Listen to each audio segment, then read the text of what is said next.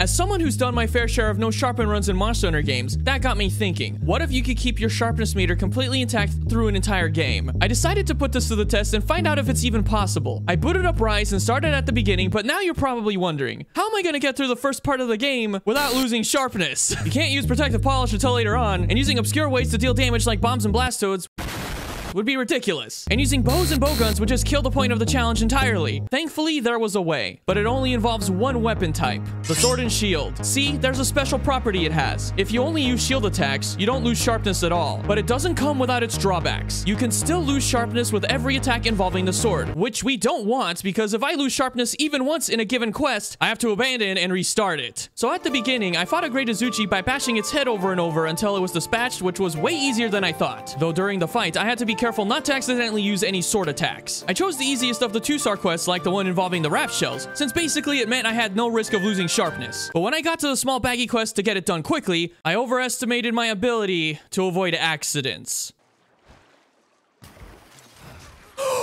Are you joking me right now? Yep, had to restart. I got back and beat the quest since I actually had to be careful this time. But this meant I had a big problem. See, with all the ways to draw a sword and shield, including on paper, wait, no, that's not correct. Quick blocking is the safest way. But every time you draw the weapon this way, especially really fast, you run the risk of doing the quick slash when blocking, which is exactly what happened in that small baggy quest. Because of this, I needed to be extra careful when making progress. I beat the Great Baggy just fine, and same went with the urgent quest. But then this happened.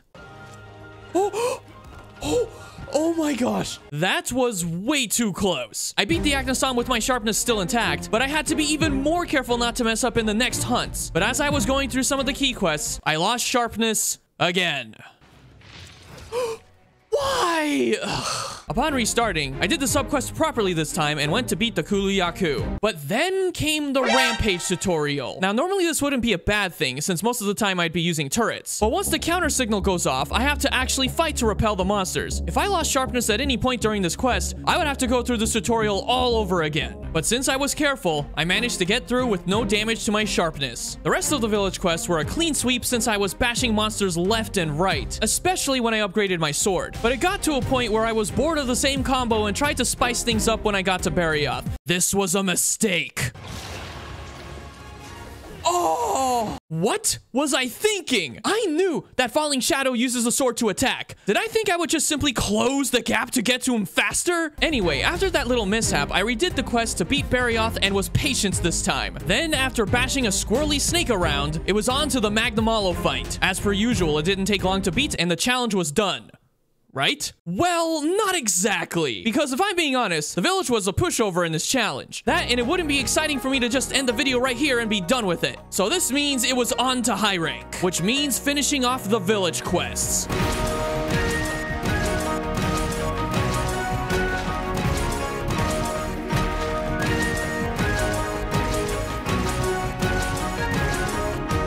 With everything done, it was time for the quest that was the gateway to high rank, which also happens to be a rampage. But unlike the tutorial, the risk of losing sharpness is much higher. If I lost sharpness here, I would have to redo this rampage, which I didn't want to do. Rampages suck. I managed to get through the first 2 phases, but as soon as the Apex Arzuros came out, I was not in for a good time. The fight was so scuffed because his torso being high off the ground made it hard to hit any weak points. He also kept attacking the gate, which for once worried me that I'd fail the quest. Not to mention the amount of times he knocked me around, stunned me, and even fainted me. I really didn't want to lose sharpness at this point, so I took extra precaution. But of course he kept on attacking the gate, which I'm sure was close to breaking. I kept bashing him until finally... Flinch. Yes! Oh my gosh. That was way too close. Once I got to high rank and upgraded my gear, I went to complete a capture quest to unlock a switch skill that would come in handy. Metsu Shiryogeki, an attack that uses a shield, which means we have another move that doesn't use sharpness, which is great because I was getting tired of using the same hard basher combo a million times. But because of the move's ability to do mounting damage, it leaves monsters open for wyvern riding, which is against the rules. Thank goodness for the option to disable it. I did some key quests to make progress, and while I was at it, I crafted a fortitude deco. You know, so I can get stat boosts when I die. Now for this next part, I thought it would be a good idea to hunt Kezu since bashing his head would be easy, but because I was being a little too careful, this happened. Oh, I could have sworn that I was going for a shield bash, but because I moved too much in hopes that I would get a well-timed hit, I accidentally didn't move forward while attacking. I didn't bother hunting Kazu again, so instead I fought other monsters to keep going. After bashing a fish that wasn't worth my time, I made another upgrade to my sword and shield and made a hammer that I would need later. We'll get back to this, don't worry. There were a lot of monsters to get through, so instead of boring you with how the rest of the quest went, here's a montage.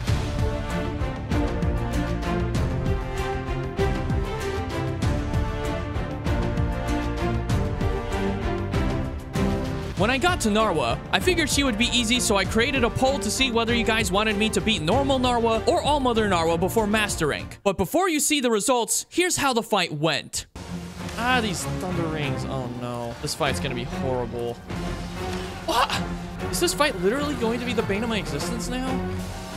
Ah, you can't counter that. I forgot. What? Excuse me? Oh, don't do that. Oh, every single time. If they ask me to do All Mother, that's gonna suck for me because I never thought I would be struggling with this. Narwa is a monster I normally don't struggle with. Oh, come on! I'm just trying to... Oh my gosh. I do not want to lose Sharpness. If I lose Sharpness, I'm gonna be salty. It's been 10 minutes and she's not even close to dead yet. Oh! Stupid rings! Oh, come on. Ah!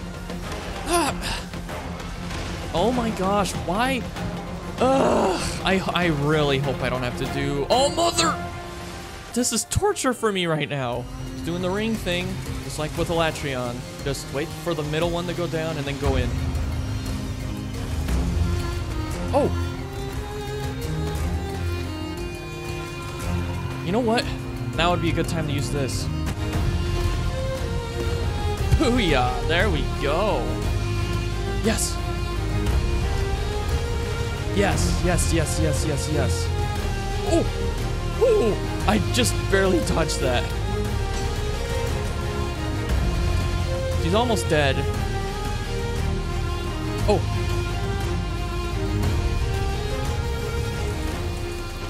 Oh! I got her. Okay, that means I can go to Master Rank, right? Right? As much as I was hoping to reach Master Rank after the fight, the vote said otherwise. 87% say All Mother? Are you joking? No! Well, this means I had to spend time grinding HR, but before I did that, I crafted a protective polish deco and a speed sharpened deco. If you remember when I crafted the hammer earlier, I did so because I would need it for Master Rank after getting protective polish. So far, every quest has been a breeze with sword and shield, and using a different weapon with protective polish would make it harder, at least in theory. This means I can't use both sword and shield and protective polish because that would be overkill. The reason I'll use hammer for Master Rank is because the weapon for some reason has a sharpness meter, even though it's not a bladed weapon. Anyway, I still needed a way to get HR fast to reach All Mother. Thankfully, there were plenty of ways to do that. I did some rampages to get HR so fast that I already unlocked the HR 20 Urgent. But because the HR can accumulate prior to beating the Urgent quest, I decided to grind more. But before that, I needed a good talisman, so I threw a bunch of materials in the melting pot and got the grind underway.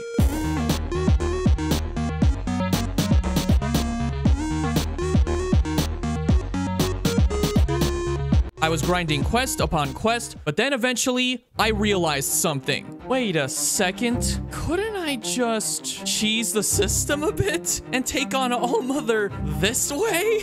It's gonna be 10 times harder, but honestly, I'd prefer doing this over the grind. I was able to get past Ibushi no problem, but as soon as I got to All Mother, well, I think it's best if you see for yourself. I'm just gonna run a little bit. Okay. Ooh, ooh. Ah! Shoot! Oh! Ah! It's okay, I have Fortify. Okay, she's doing this whole thing. Ah! Are you serious? Of all the times to lose Sharpness, it had to be now? Ah! Oh my gosh, why? With the amount of pressure I had, I choked. Twice. Oh! Wait! Wait! Wait! I had to look back at the footage. I accidentally, yet again, lost Sharpness. So I took a break from the fight and finished off the melding by recycling the same Fire Lantern quest. Once I was done, I got a charm that would be game-changing for this challenge. A Weakness Exploit 2 charm. Sure, it only has a level 1 slot, but this would be enough for me to get through the rest of the game. I also got a Slugger Protective Polish charm, which would be a huge help in Master Rank. With the new charm equipped, I was ready to beat All-Mother once and for all. Again, why? I did not think I was gonna end up... Are you kidding me? The stupid hitbox! Okay, maybe I wasn't ready. I had failed this quest 4 times, all from losing Sharpness. Maybe I just wasn't cut out for Super All-Mother. Maybe I should just go back to grinding so I can beat it the intended way.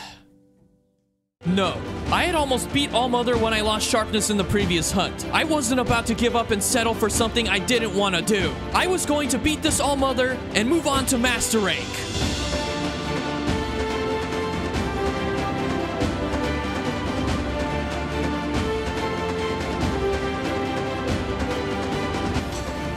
Had to counter it.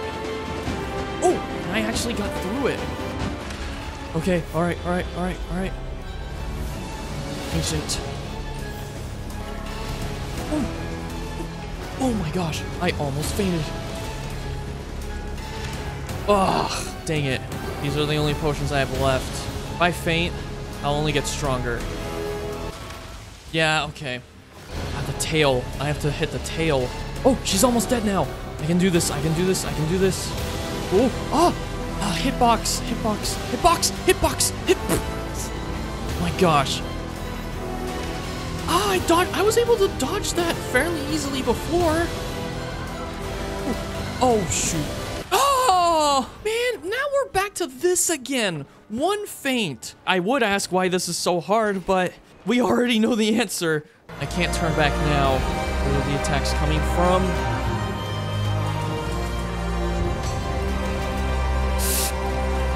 I'm dealing so much damage. She has to go down at some point.